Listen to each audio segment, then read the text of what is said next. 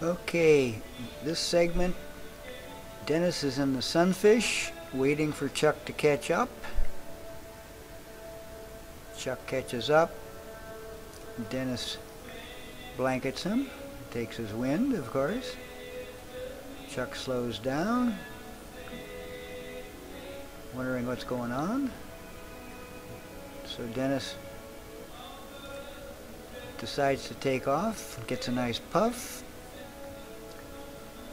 Chuck says, well, I'd better go after him, and gets a nice puff to follow up and start catching up right away. Both boats accelerate fast. The X6 is a little bit faster in this particular wind. Dennis decides to head inward. Chuck decides to go out toward the bridge.